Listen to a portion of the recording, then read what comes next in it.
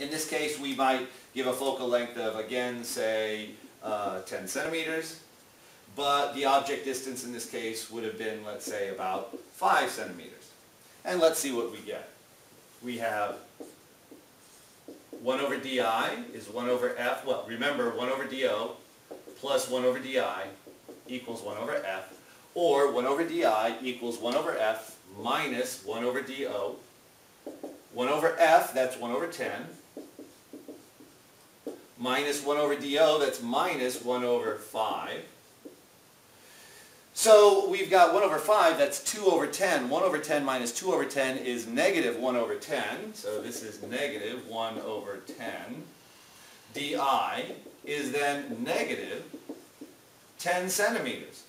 Well, that's just what the focal length is. Well, we've got our drawing just about where the focal point is. If we had done this a little bit more carefully, maybe like on some graph paper or something like that, hopefully this thing would have been right on top of that focal point. So we were kind of close in my drawing here.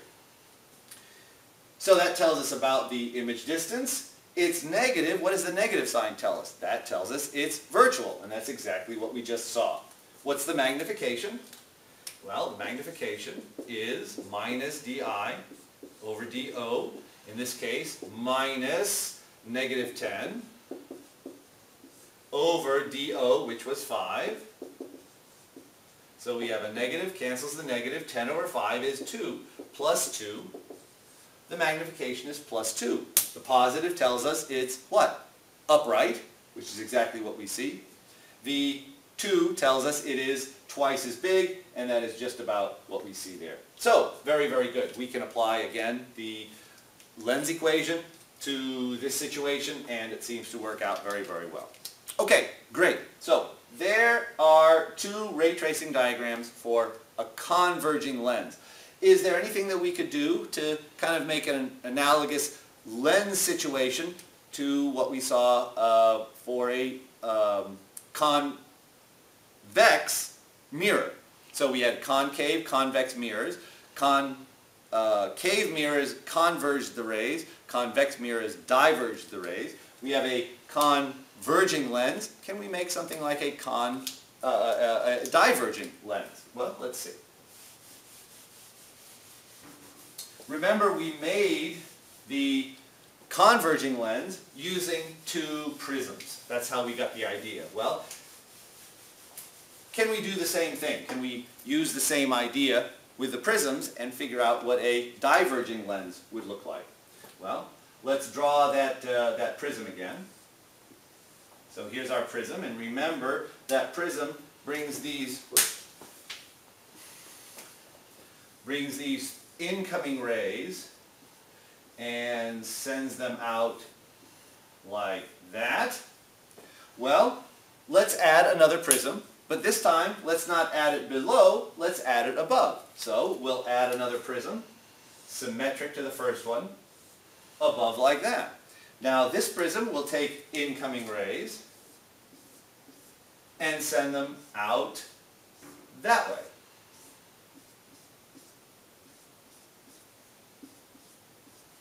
So we've got a situation rather than this, like this. What this does is take these incoming parallel rays and diverges them, sends them away. We might trace these back and say, well, the rays in the middle are sent away or diverged from a point close to the prisms. Rays farther away seem to diverge from a point further from the prisms.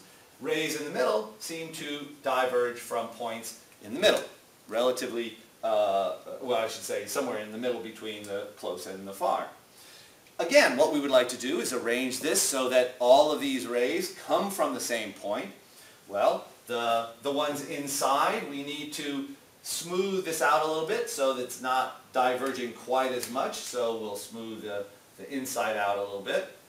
We want to bring these far points in, so we want to maybe curve the top and the bottom a little bit more. So we'll curve this a little bit more on the top and the bottom. And what do we end up with? Well, we end up with a nice, smooth shape that looks something like this. Rather than thicker in the middle and thinner at the ends, we have a lens that is thicker at the ends and thinner in the middle. This is what we will call a diverging lens. There we go. So, example of the converging lens, we might have something like this, where it's thicker in the middle, thinner at the ends, or even just one of them. This would be a plano converging lens, where one side is a flat plane. Now we're talking about a lens that is looking something more like this, thicker at the top and bottom, thinner in the middle, or even just one of these, still thinner in the middle, thicker at the top and bottom. In this case, what do our rays do? Well,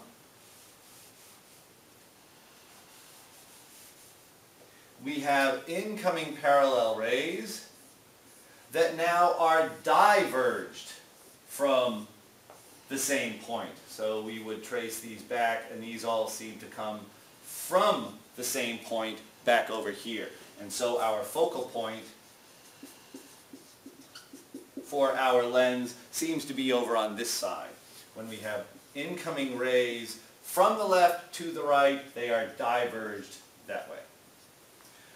Well, if we have a symmetric lens, and again we'll use the same trick assuming it's a thin lens, so the thickness at the top and bottom is relatively small compared to the lateral distance.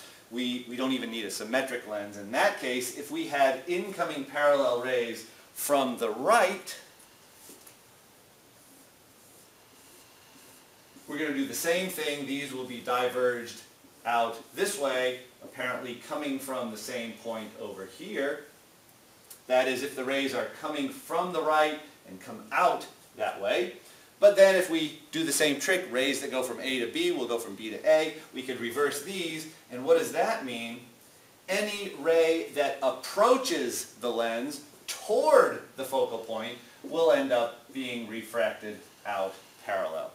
So there we've got two of our principal rays. Let's look at how this compares to the principal rays for the converging lens. In parallel, out through the focal point. Well, that's not quite right. In parallel, we'll go out from the first focal point. The focal point, if the rays come from the left, they'll go away from the focal point on the left. So we'll just change this a little bit. Same basic idea, but we need to just change the words a little bit. In parallel, out, not through the focal point, but from the focal point. In through the focal point, out parallel. Well, that's not quite right. We have to go in toward the focal point. And in this case, it's toward the focal point on the other side of the lens. So I'm going to change this one a little bit. In toward focal point, out parallel. Okay? And then we'll have the same trick that we did with the converging lens, assuming a thin lens. Any ray that comes in through the center, we'll assume goes straight out. So we'll actually have exactly the same third ray. In through the center, straight through. There we go.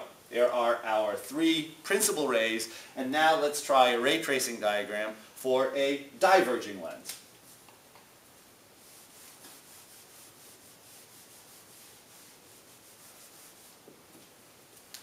So let's draw our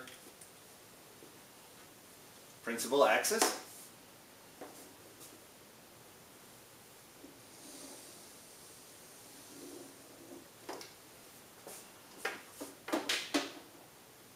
Draw in our diverging lens.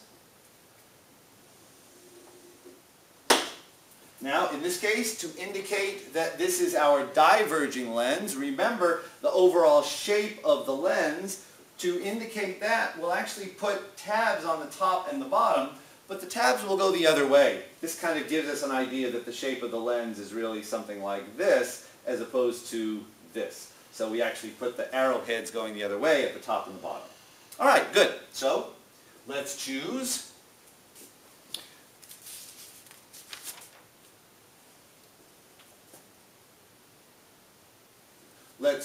our focal points.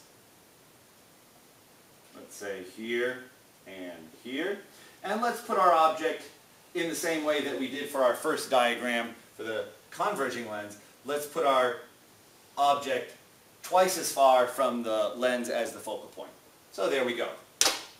Let's draw in our three principal rays. First one, in parallel. So from our object, we draw in an incoming parallel ray. What does that do? It goes out from the focal point. So out from this focal point. So it's going to come out this way.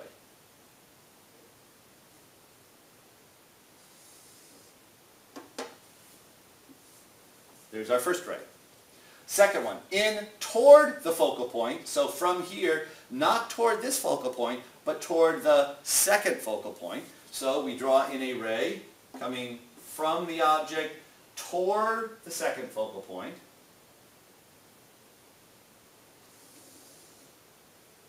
And what is that going to do? Out parallel. So this ray then comes out parallel.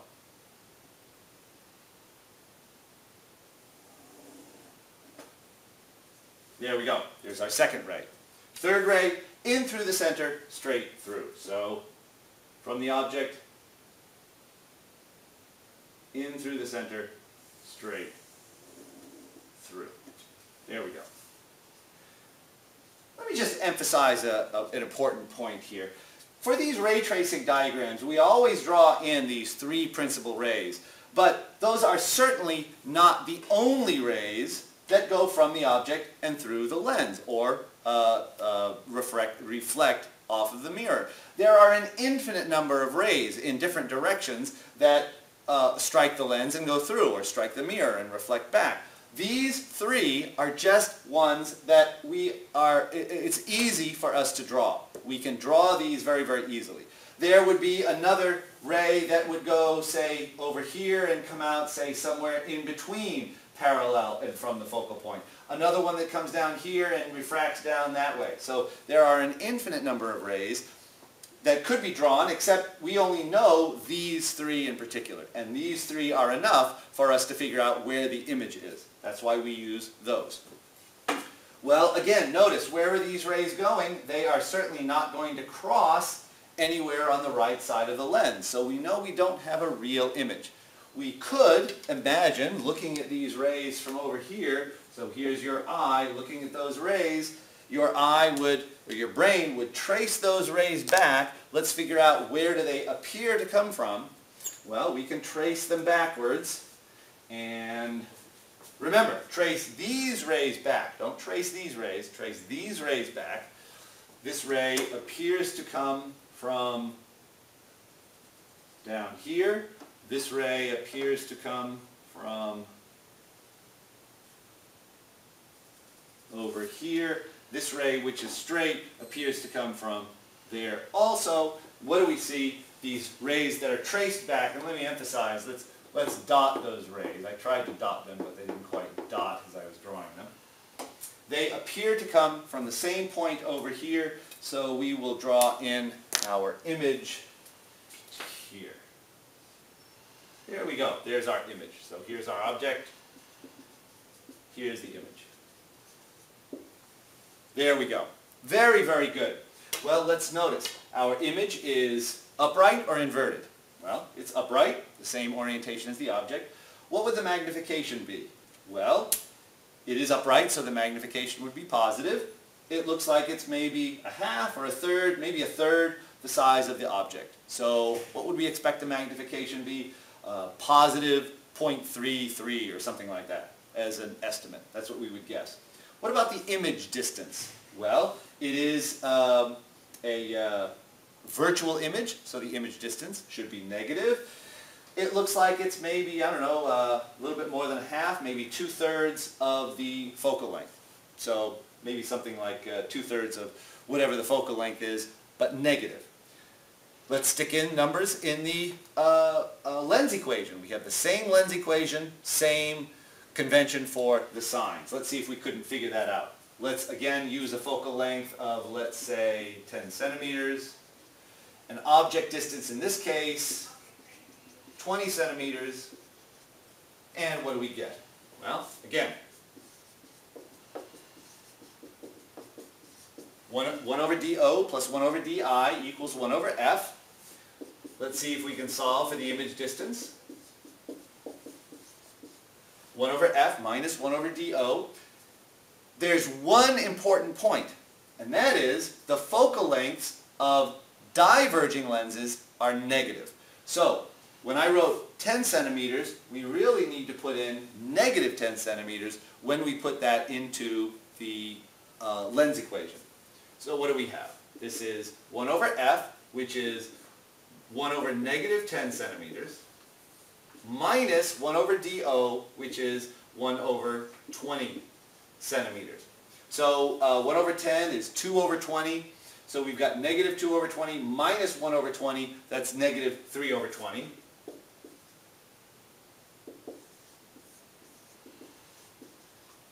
And di will then be, whoops, sorry, not 220.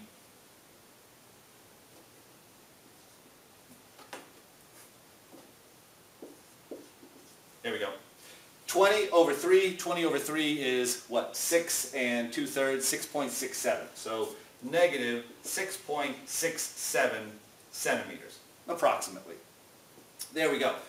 Well, what does this tell us? The negative sign tells us it's virtual. So we have a virtual image? Yes, exactly right. A distance of 6.67? Well, yeah, that's just what we said. About 2/3 of 10. 6.67 is just about 2/3 of 10. So that looks good. What about the magnification? Magnification is negative di over dO, or negative 6.67 centimeters divided by dO, which is 20 centimeters. So we have a negative and a negative. That gives us a positive. We have 6 over 20, 6.67 over 20. That's just about 3.33 over 10, or 1/3, 0.333 approximately. So we have a magnification of plus 1/3 plus 0.333. Positive means it is upright. That is exactly what we see. 0.33, about 1/3 the size. That's just what we thought. So, very, very good. We can use the lens equation for diverging lenses just like we did for converging lenses. Very good. Now, we might try another position for the object, maybe inside the focal length. Unfortunately, or not necessarily unfortunately, but the diagram will be very, very similar, and I'll leave that as a homework assignment for you to try that and make sure that you get the same sort of picture that you do here, and the solution is in the homework assignment. You can take a look there. All right, very, very. One more thing about the shape of lenses. Let's look at a converging lens, a plano converging lens. So we have a flat surface on one side and a curved surface on the other. The reason this converges the rays is that the front side, if it's flat for a plano converging lens, the rays will just all pass through undeviated, so they'll go straight through. At the other surface, where a ray that goes through the center, that's going to hit a flat surface, that's going to go straight through. A ray that strikes over here, that's going to be bent away from the perpendicular, that's going to be diverged like that, likewise here. Over here, this is tilted at a greater angle, that's going to be diverged a little more, and what happens is they all end up coming through to the same point. So, essentially that is what a converging lens is doing. What is important here is we notice because the front surface is flat, there's no refraction taking place at the front surface. No bending of the light. It's going straight through. All of the refraction is taking place at the back surface. And it doesn't really matter where that back surface is. If we have a relatively thin lens, that's not going to be moving this focal point too much forward and back. So we can actually do something very, very interesting with this lens and make it considerably thinner. Imagine taking this front surface and actually just moving it in over here, like that. So we remove it from this point, take out all of this glass, and just move that front surface in here. This surface up here, we move it in here. Likewise, this one, we move it in here. And then say this surface up here, we move it in here, and likewise this one, we move it up here. Whoops, sorry, went the wrong way. And then the last surface, we end up, say, right like that. Whoops.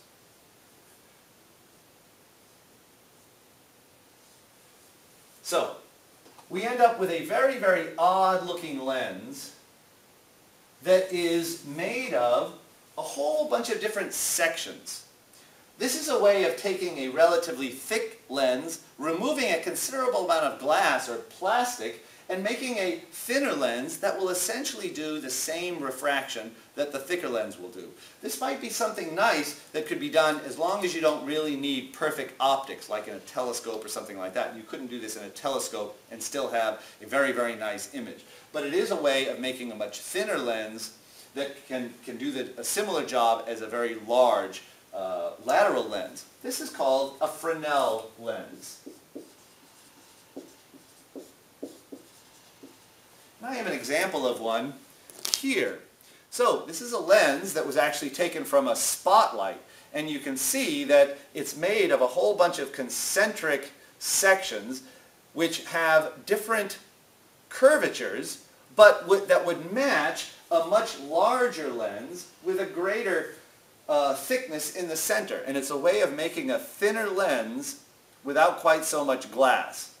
You can actually make very, very large Fresnel lenses for lighthouses. The lenses on lighthouses are typically Fresnel lenses. Now, lighthouses are not used like they used to be, but the very, very large lenses on the fronts of the lights of lighthouses are these incredible combinations of lenses and prisms, round bent prisms, that do essentially the same work as huge, thicker lenses would do, except they're much lighter, much less expensive to make. They need to be light because you need to rotate them around these light sources, and so they are really an incredible development from just using a regular thick lens.